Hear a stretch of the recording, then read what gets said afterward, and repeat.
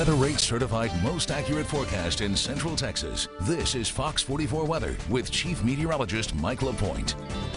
We are looking at mostly cloudy skies right now across our area, and that's going to be the story. We've seen a lot of clouds today. We're going to see clouds tonight as well as tomorrow, but we're also seeing some very mild conditions. Right now, let's take you live right out the door here in Woodway. Again, this is our live Centex Seamless Gutter Sky Tracker here in Woodway. This is Highway 84. Everything seems to be smooth at this time, and again, skies are mostly cloudy. Did you think it was pretty hot today? Yeah, I thought it was pretty hot too.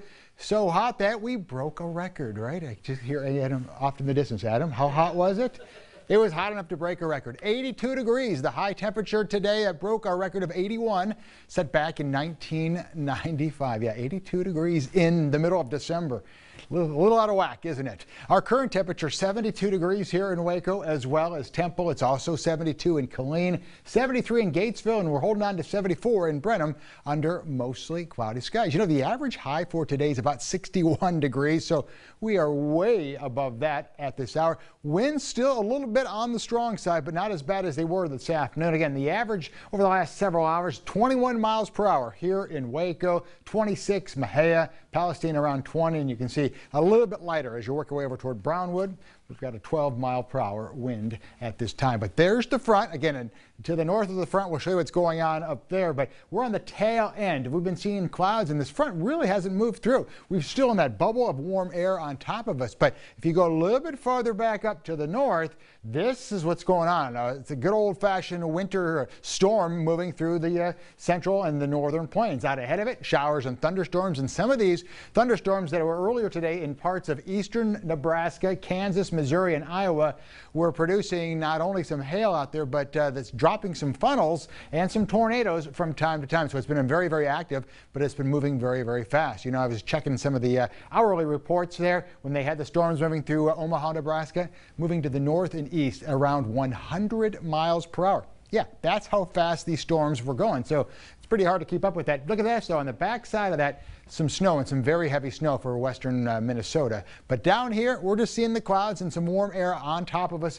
As we hit the overnight period, we're going to keep it cloudy. Temperatures holding pretty steady. Temperatures by tomorrow morning, very similar to what we had this morning. We're looking at upper 60s across the board. As we go throughout the morning, mostly cloudy skies, maybe a spotty shower here or there, but there's the front.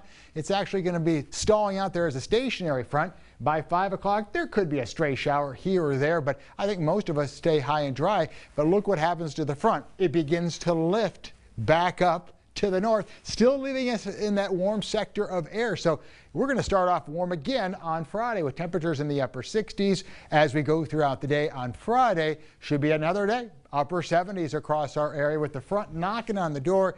It's going to come back down as a very strong cold front overnight Friday into Saturday, and that's when we'll start to see the changes. But tonight, mostly cloudy skies. 68 degrees will be the low temperature. Winds still a little breezy, south at 15 to 20 miles per hour. And then tomorrow, expect mostly cloudy skies. There may be a few peaks of sunshine. 79 degrees the high. By the way, I checked the record for tomorrow. It's 84. So I don't think we're going to break the record tomorrow, but we're going to come close.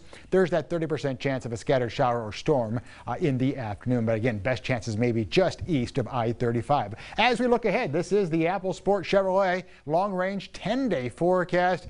Best chance overnight Friday into Saturday. So 70% chance of showers, maybe a storm. Not expecting any severe weather. Saturday morning, 63 degrees, and that's an early morning high. Temperatures will fall throughout the day. 54 on Sunday. We may even drop into the 40s for highs on Monday. That may be a kind of a cold day, and then winter officially arrives on Tuesday, and then back into the 70s. And look at that.